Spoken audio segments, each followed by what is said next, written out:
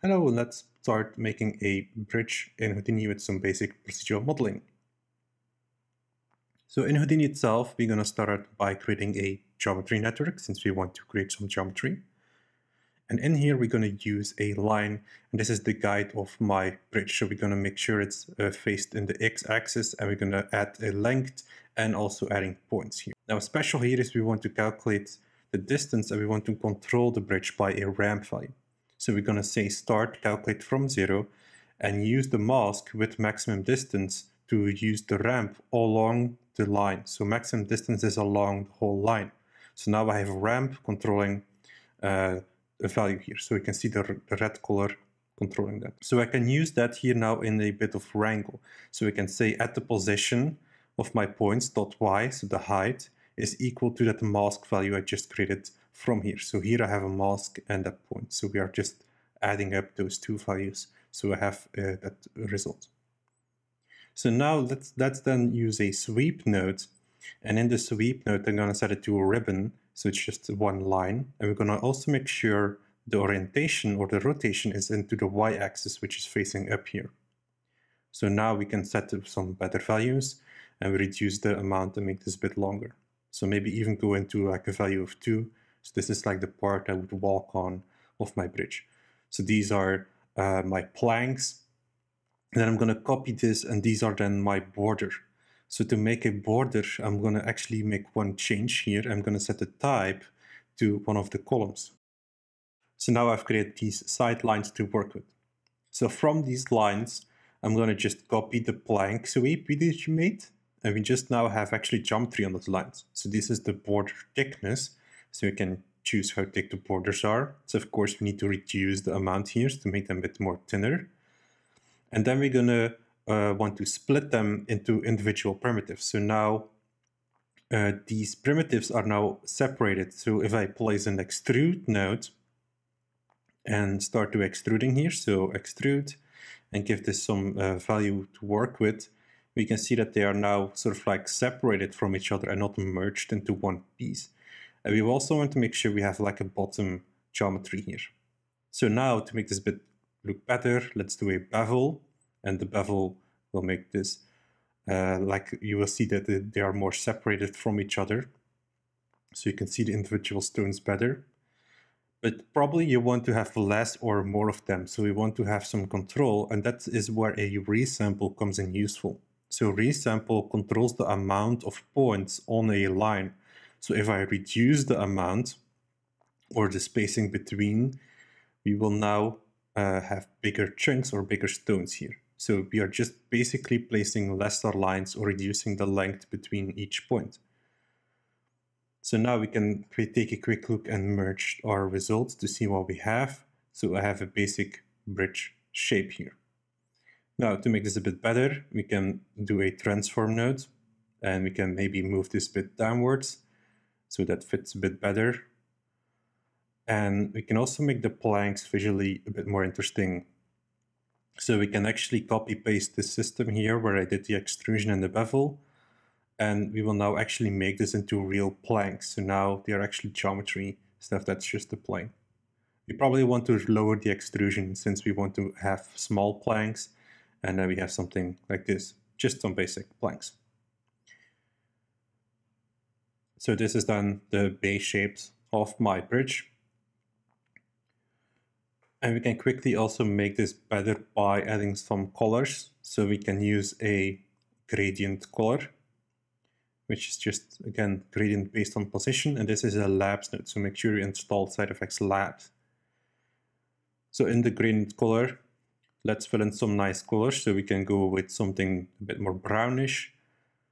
And then for the other color, let's also do some brownish, but maybe a little bit of a tint of red in there. So we have some nice color variation here.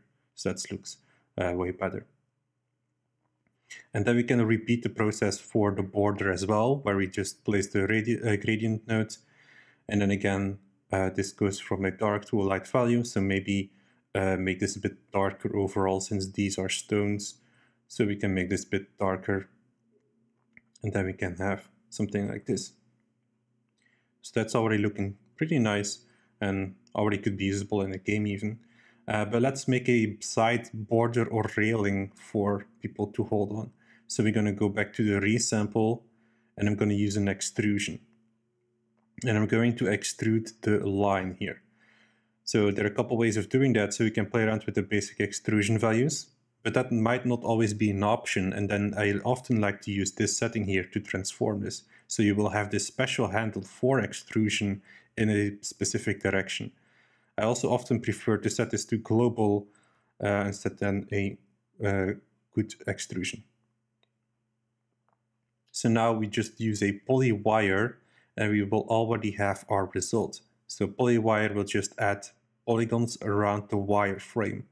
So as you can see, we just made the wireframe into geometry, and that's basically how I can quickly make a railing here. So we can also give it the color.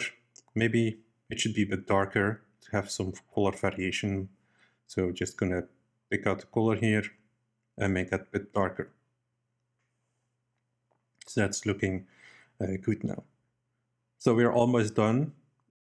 Now, the cool thing here with this setup is that it's already been a bit procedural. So if I go back to the ramping value, I can play around with my ramp. If I disable here also that masking color, we can play around with the ramp now to make a more specific bridge shape, or like funny bridge shape if I need something a bit more funky, like you see here. So again, we are having a quite procedural approach, even though I just started to model like a basic shape from a bridge. So let's bring back that normal shape again that I had. And let's talk about like supporting weights for in the height. So we're going to grab here one of the border shapes, and this is then my support area. So what I want to do here is I'm actually going to lower the width here. So the support bars are a bit more inside of the bridge.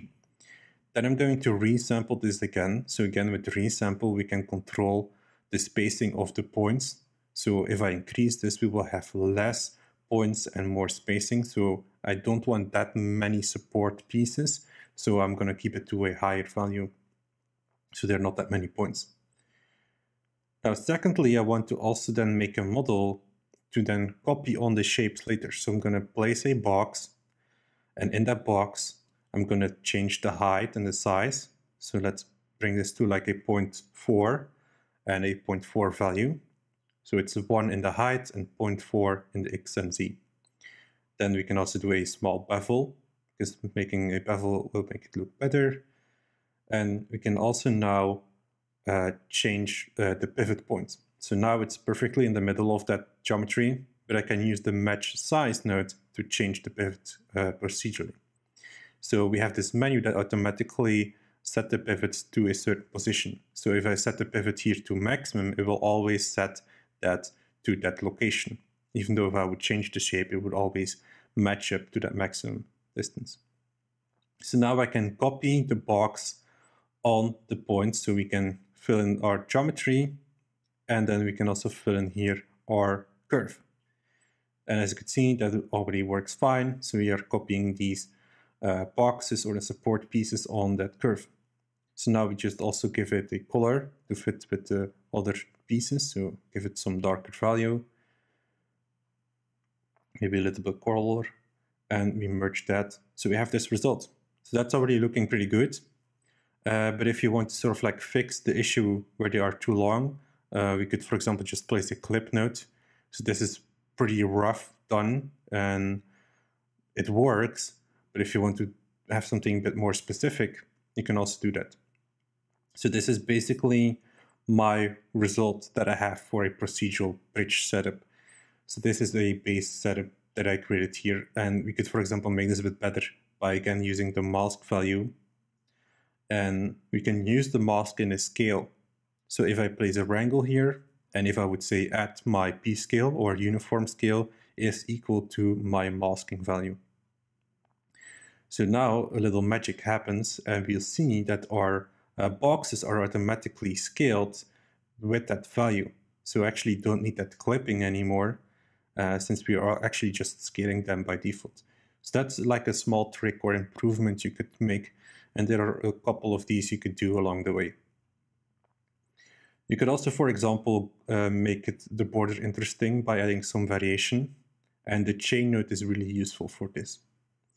So here we have the chain node, and it will just copy boxes on a curve. So here I have a small box and a long box, and I'm just inputting that into the chain node, and it will instantly give me this result where I have these boxes in a more variation. So I'm going to grab it from the resample, and then I have this result. So there are some videos about how to use the chain node, which is very useful.